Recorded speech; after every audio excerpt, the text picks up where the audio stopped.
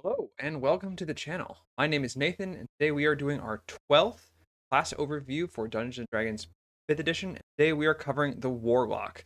Now, at the core of the concept, a Warlock is a powerful spellcaster who learns their abilities and gains their magical powers from some kind of act type relationship with a patron of some kind. Now, here is our agenda for this video. I'm going to kind of give an overview of the core class and what I believe the role of the core class is.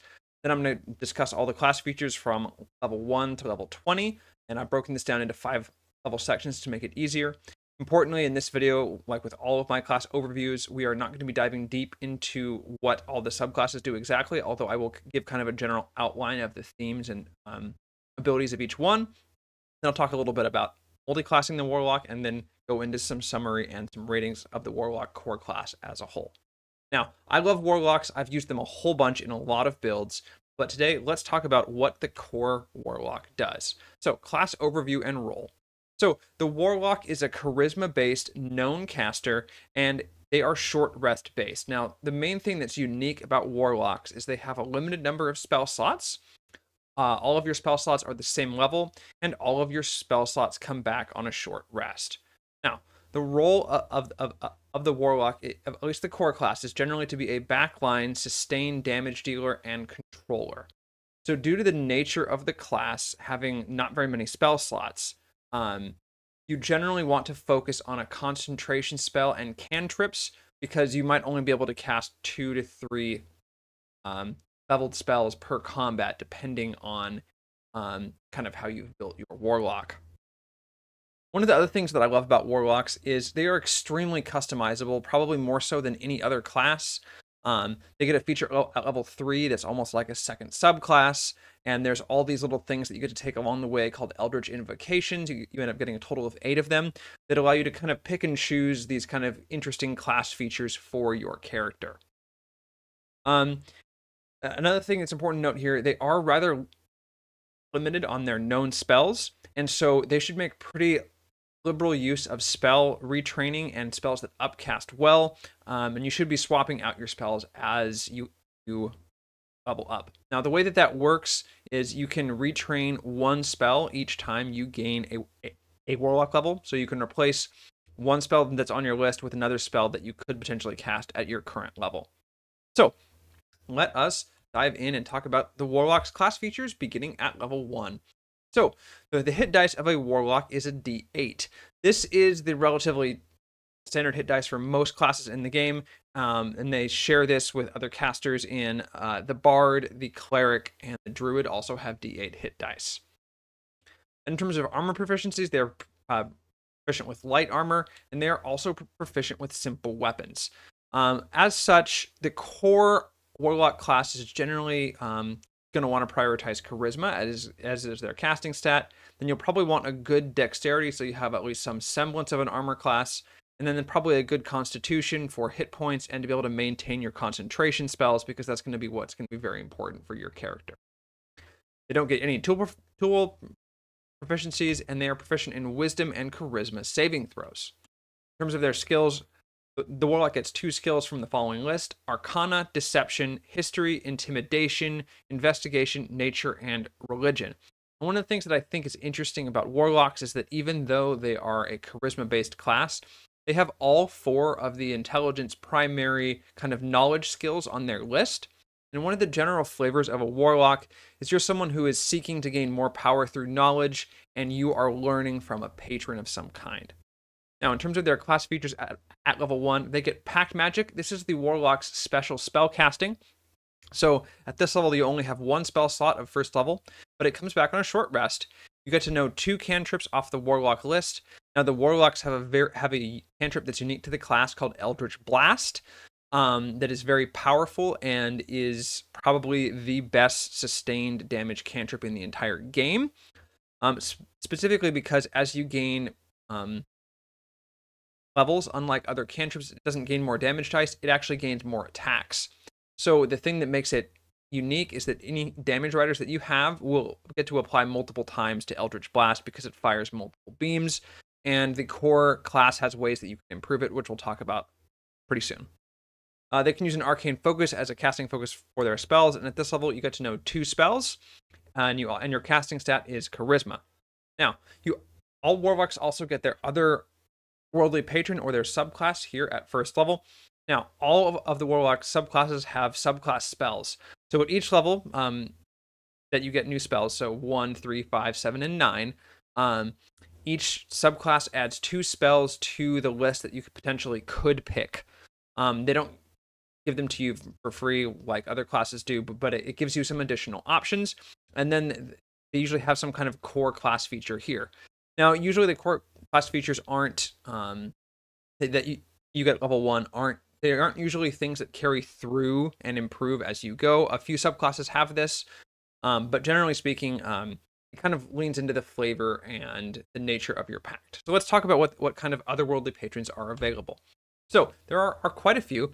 From the player's handbook, we have the Archfey. So you are basically bound to an entity out of the Feywild. You have the Fiend, so you have a pact with a devil or a demon of some kind. Then we have the Great Old One. Your pact is with some kind of eldritch entity or power. From Xanathars, we have the Celestial. The Celestial, you have a bond with some kind of upper planes or good aligned or lawful being. They suggest perhaps a unicorn or something like that. This one is a little more healing aligned. We also have the Hexblade. In this one, you are bonded with an entity that presents it to you as in the form of a weapon. The Hexblade is one of the most powerful Warlock subclasses and is pretty nefarious for use in a lot of multi-class builds, as it is a very effective dip. Now, out of Tasha's Cauldron of Everything, we got the Fathomless Warlock, so you are bonded to an entity of the deep ocean and that kind of thing. It has a lot of themes around tentacles. I've used this class in a build, and it's been pretty fun. And you also have the Genie Warlock out of Tasha's. The Genie Warlock, you are bound to a genie of some kind. There's a bunch of different ones that you can pick, and the subclass spells are actually different for each one. And there's some other benefits. This is a pretty powerful one. And then out of Van Richten's Guide to Ravenloft, we have the Undead patron. This one, you are bound to an undead entity like a Lich or a Mummy or perhaps the Lich Queen Blacketh or something like that. And then out of the Sword Coast Adventurer's Guide, we have the Undying patron as well. Now, at level 2,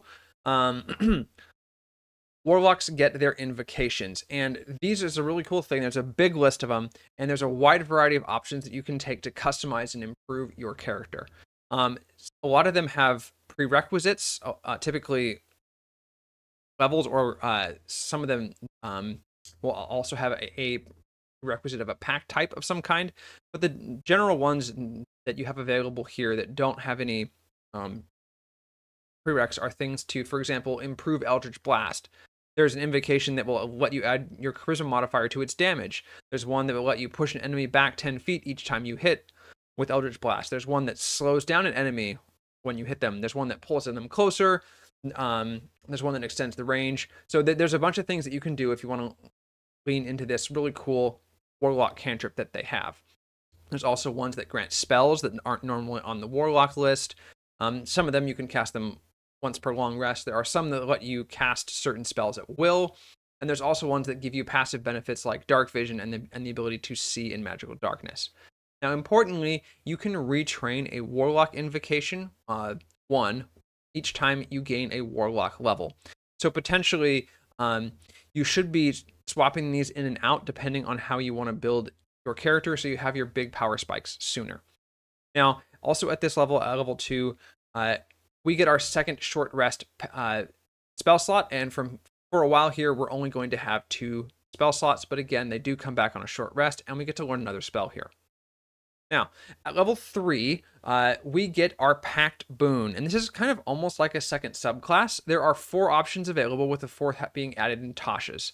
So the first is Pact of the Blade. In this one, you are able to kind of summon a pact weapon and that kind of thing. And this pact, so all of the pacts have specific invocations that have a certain pact type as a prerequisite. So the Pact of the Blade, generally speaking, leans more into a spell sword type character.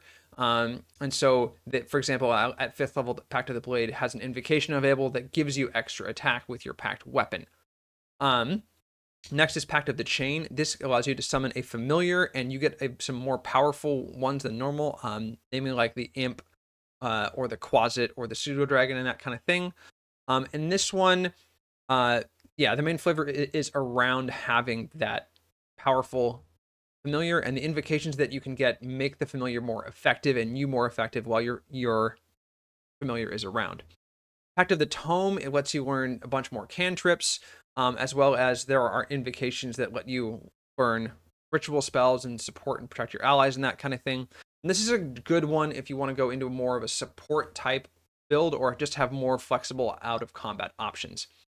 And then the new one out of Tasha's, Pact of the Talisman, you get this talisman that interestingly provides benefits to the wearer, but you don't have to be the one who wears it. So you can use this to potentially protect yourself or support a key ally.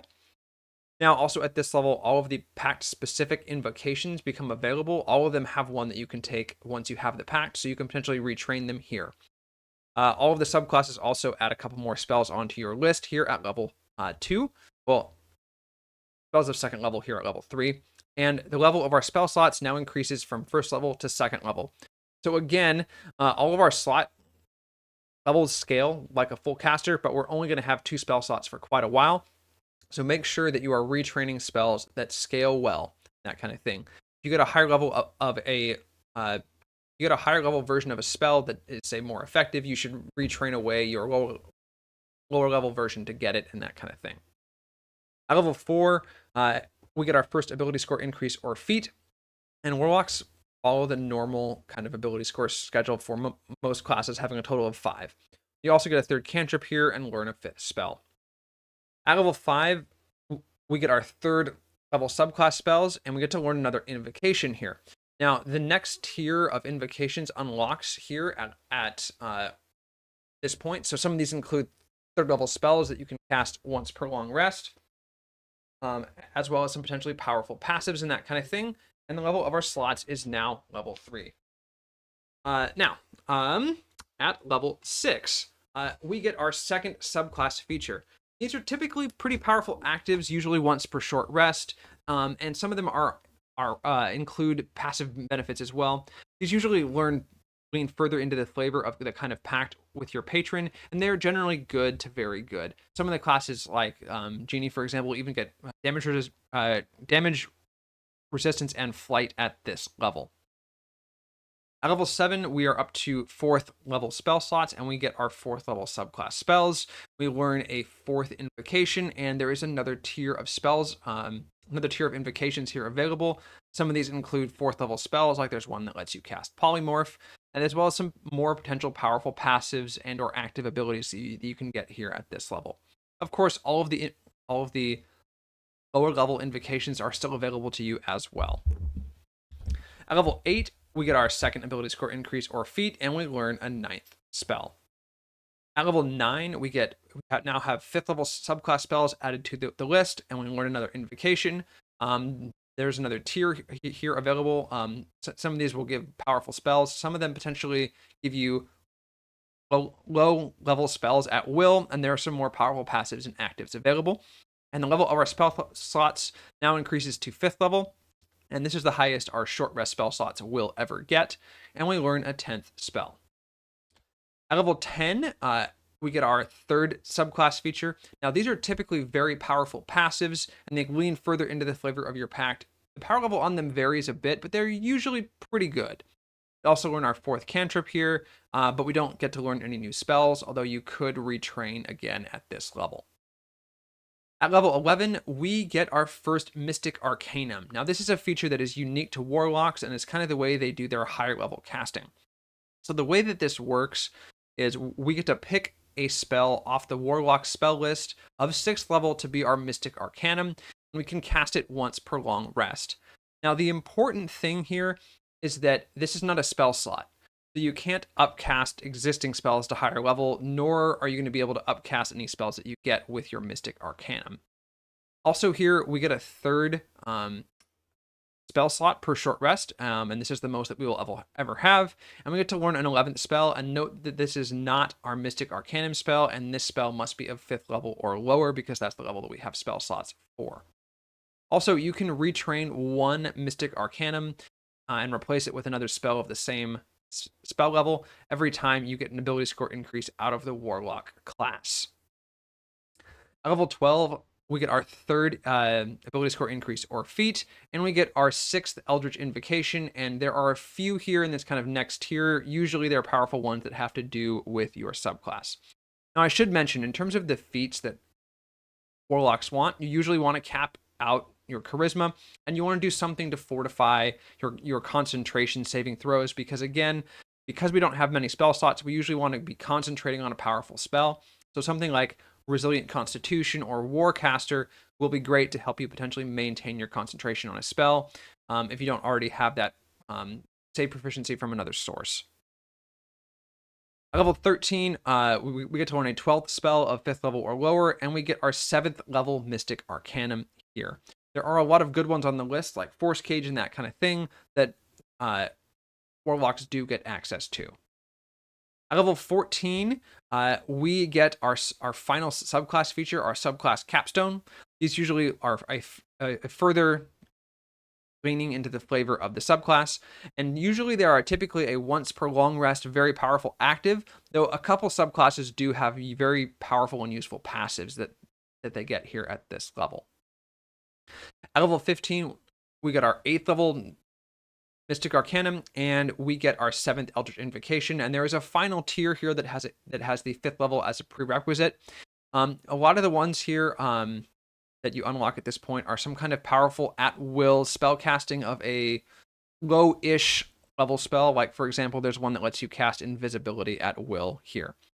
We also get to learn a 13th spell of 5th level or lower at this point. At level 16, we get our 4th ability score increase or feat, and that's it. At level 17, we get our 9th level Mystic Arcanum, and this is our last one, and we get to learn a 14th spell of 5th level or lower. At level 18, we get another Eldritch Invocation. This is our last one. And there, the list is the same as we could pick from last time, but you should be pretty set. And this is honestly just a nice thing to have. At level 19, we get our 5th and final ability score increase or feat, and we get to learn our 15th and final spell of 5th level or lower. This is also your last chance to potentially retrain one of your Mystic Arcanums if you want to do that. And finally, at level 20, the Warlock gets Eldritch Master, which is their class capstone. What this does is you can spend 1 minute entreating your patron for aid to regain all of your expended spell slots from your Pact Magic feature, and you have to finish a long rest before you can do this again. Now, so we can potentially recover 3 5th level spell slots by spending a minute. So this is kind of like, if you don't have time to take a short rest, you can take one in 1 minute instead of an hour.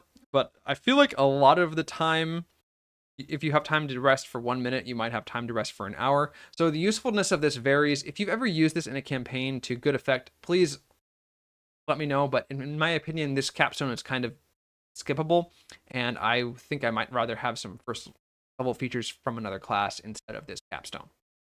But if you've used it, again, please let me know in the comments. I would love to hear about it. All right, let's talk a little bit about multi-classing the Warlock. And this is going to be something that's pretty interesting because, in my opinion, this is actually one of the classes that multi-classes best in the game. And there's a lot of interesting things that you can do with it. So in order to take a level outside of Warlock, if you are one, or to take a level in Warlock if it's not your first class, you need a minimum of 13 charisma. Now, if you take a level in Warlock and it's not your first class, you gain proficiency in light armor and simple weapons. Now, in my opinion, what does Warlock go best with? Well, I think they go best with Bard, Paladin, and Sorcerer. These are the other 3 main charisma-based classes in the game, and the synergies that you have with Warlock are pretty easy to recognize, and honestly, this group of 4 classes, the charisma-based casters, is a really powerful multi-class group. Now, that said, there are a lot of other classes that Warlock can multi-class with that will actually make a very effective character. So it can also work with Cleric. This will give you armor proficiency and potentially some kind of support cantrips, as well as some first level features. You can do a similar thing with Druid. If you want to lean more into that spell sword type playstyle, having a bit of fighter on a Warlock can be fantastic. And if you want to lean more into that rogue with magic, taking rogue levels on a warlock would make total sense and would actually make for a very effective character, and this would fortify your skills quite a bit. So when other classes take levels in warlock, they can benefit from Eldritch Blast and the invocations that go with it, as well as potentially some short rest spell slots. In particular, classes like Bard or Sorcerer or even Paladin that don't have a good range damage per round option, you can really make use of Eldritch Blast because you only need 2 levels to really get the most out of it. You need 1 level to get the cantrip and a 2nd level to get Agonizing Blast, the one that lets you add your charisma modifier to the damage of each beam. And because Eldritch Blast is a cantrip, its power scales with your character level, not your warlock level, so just a 2-level dip can get you a lot there. Now, the warlock in particular can benefit from weapons and armor proficiency quite a bit. One of the things about the warlock is they're naturally pretty squishy, D8 hit dice, light armor.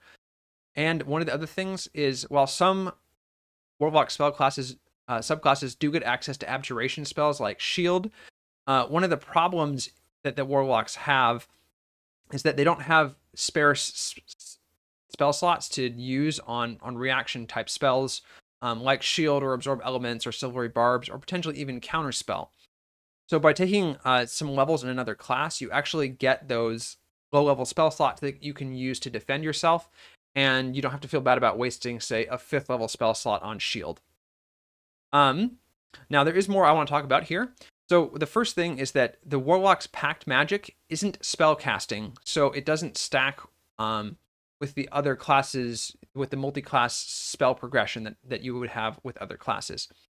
So if you take levels in warlock, it will slow down your other more pure caster spell casting type progression. But that said, you can still use warlock pack slots to fuel things like meta magic on sorcerers, and you can convert them into sorcery points. Sorcerer is actually one of the best multi-classes with warlock because you can basically get short rest sorcery points by converting any leftover packed slots you have into sorcery points before you take a short rest, and then your packed slots come back when you finish the short rest. Another thing I want to mention here is most multi-classes with warlock are either a couple level warlock dip or a small dip into of another class into a mostly warlock. So usually you don't want to split the difference too much, and you want to take either a little bit or a lot of warlock, but not like middling amounts of multiple class. Now it's important to note that the Hexblade dip is pretty notorious in a lot of cases. You can use this to make single attribute dependent spell sword type characters because it lets you make melee attacks with a one-handed weapon with your charisma modifier. It also gives you armor, which is pretty crazy, and sorcerers and bards can take full advantage of this. It also gives you shields. And this Hexblade dip is one of the most powerful dips in the game, and is potentially a bit problematic just because of how powerful it is. But that said, it is a very powerful dip, and mechanically, it is one of the best warlock subclasses that you can dip in general. One of the other things that I think is really cool about the warlock for multiclassing is that invocations in the pact and the different kind of pact boons that you have make the class as a whole very flexible to work with a wide variety of other classes and roles. If you want to be a spell sword type character but you don't want to use Hexblade, the fighter can help you a lot in that regard. If you want to be a support type character with your invocations and that kind of thing, you can use cleric or druid to help there. If you want to be a more infiltrator type character or maybe even a better party face, rogue potentially can work very well. And just the Swiss Army knife of tools that warlock has out of invocations means that you can make a lot of different characters with a warlock. And you could even have 2 warlocks of the same pact and have completely different characters because you've taken different invocations and that kind of a thing. All right, so it is time to summarize and give the core warlock class some ratings. Now, offensively, I'm going to give the warlock a 4 out of 5 here. Now, the reason for this is because Eldritch Blast on its own is the best damage per round cantrip in the game.